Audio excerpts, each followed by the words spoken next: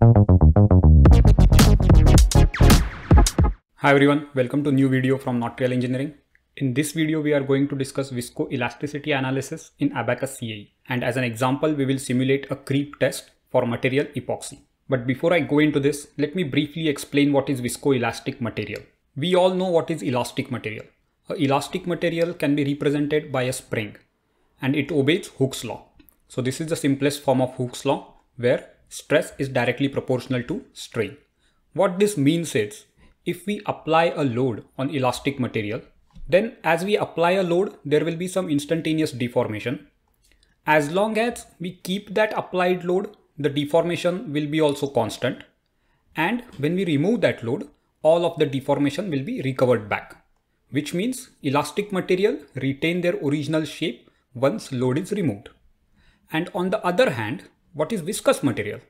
So viscous material obeys this law where stress is directly proportional to strain rate, not strain. And viscous material can be represented using a dashpot. And when we apply a load over here, what will happen is, as long as load is applied, the deformation will keep on increasing. And when we remove the load, then whatever deformation occurred, that will be permanent. It will not be recovered back at all. So these are basic elastic and viscous material. And as name suggests, viscoelastic material is nothing but which has property of both of them. So how to model viscoelastic material? It's simple. We have to use spring as well as dashpot. So the simplest form is a spring and a dashpot in series. This is also known as Maxwell fluid model. Over here, let's say if we apply a load, what will happen is, because of this spring, there will be some instantaneous deformation, and then that deformation will keep on increasing as long as load is applied. And when we remove the load, whatever instantaneous deformation happened, that will be recovered back because of this spring. And there will be some permanent deformation as well, which will be because of this dashpot.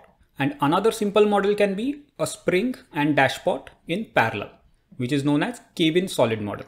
Now, if we apply a load over here, then can you tell me what will happen? Yes, because of spring, there should be some instantaneous deformation, but dashpot will resist that. And because of dashpot, there should be a permanent deformation, spring will resist that. So the deformation will be non-linear.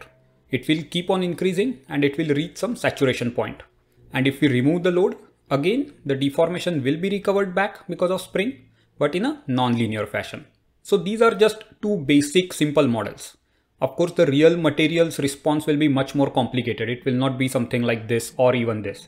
So for that, what we can do is, we can use different combination of spring and dashpot and create much more complicated models. I'm not going into detail of much more complicated models and how to create its constitutive relation. For that, I have another separate video on this channel. If you are interested, please look into that. In that, we will see standard linear solid model, which is known as SLS model, or many more models. And we will see how to create a constitutive model and solve it analytically if you know the spring and dashpot combination. So let's get back to our problem. We are going to simulate a two-dimensional creep test. This is a polymer bar. Dimensions are given over here. The bar is fixed at right end and we will apply some constant pressure on the left end. And we will hold this applied pressure as shown over here for 1 hour. If the specimen is under constant load with respect to time, its strain will keep on increasing. It will keep on deforming. That is known as creep. So what we should expect over here to see is, there should be some instantaneous deformation, but that deformation should keep on increasing as time goes on. Also, as time is involved, we have to use dynamic implicit step. We cannot do this with static step. And also in Abaqus, there is a facility of viscose step, but that is usually when you have coefficient of thermal expansion. For this case, we don't need that. Now we are using epoxy as a material for this bar. Now there are many ways to provide viscoelastic material parameters into Abaqus. One of the way is Prony series. In this video, we will use Prony series, but there are some other ways as well, which we will see in future videos. Prony series is nothing but an equation which tells us the relation between shear modulus and time. So this T over here, small t, is time, and this is shear modulus. This equation can also be converted into frequency domain, but we'll not go into that in this video. So to describe parameters in Prony series, what we have to define is first instantaneous shear modulus, which is given over here. And along that, we have to define relaxation modulus and relaxation time. And whatever value of n you choose, Depending on that, you will have a table of relaxation modulus and relaxation time. For this example, I am choosing n as 4. Therefore, I have 4 values of relaxation modulus and 4 values of relaxation time. Apart from this, we also have to define instantaneous Young's modulus, instantaneous Poisson's ratio, and density.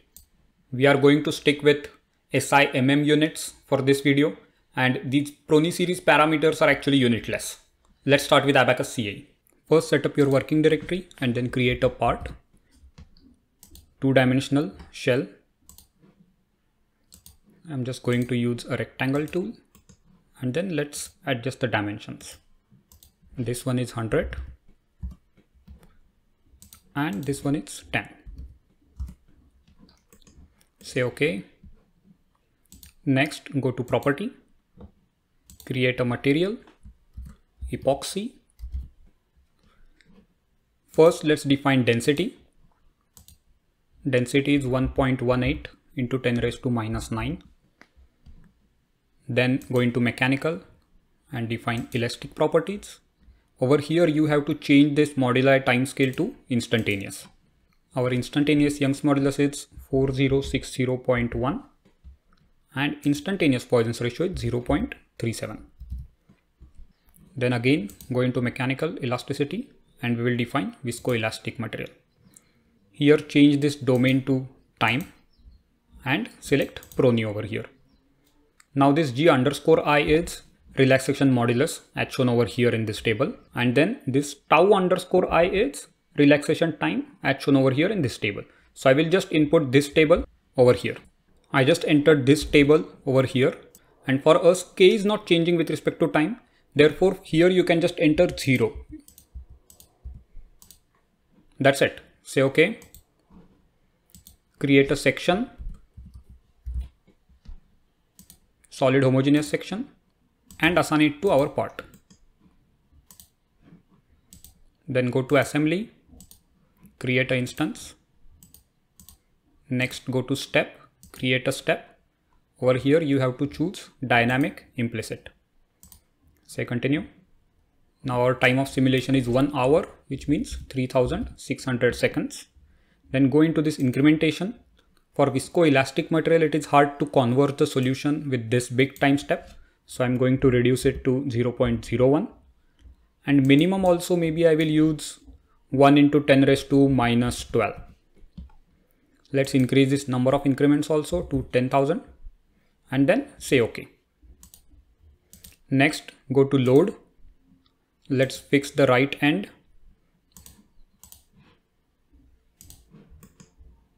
Just U1, U2, 0. And let's apply a pressure on left end.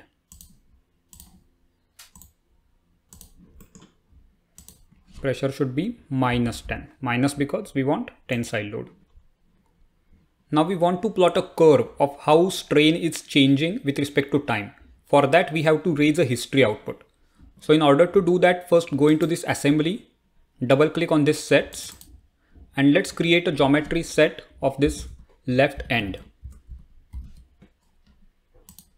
Just choose this left edge. And once that set is created, go into this history output request, double click on this, say continue.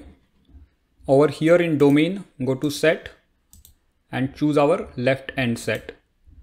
Then this frequency, set it to 1, which means the Abaqus will save output after every increment. And go into strain and select E11 because we just want strain in X direction. Similarly, if you want, you can choose displacement also. Let's say U1 and say OK.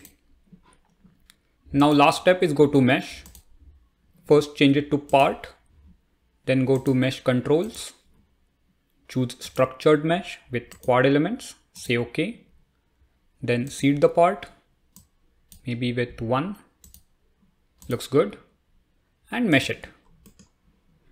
You can assign element type as well.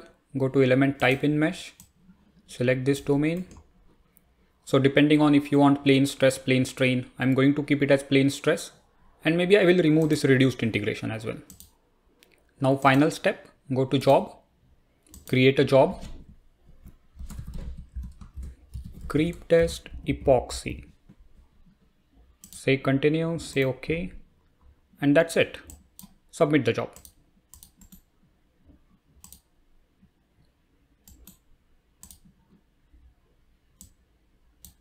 You can see over here time step is very small, but it will increase. See, now it is increasing. So that's why it is important to choose automatic time increment, so Abaqus can increase it whenever possible.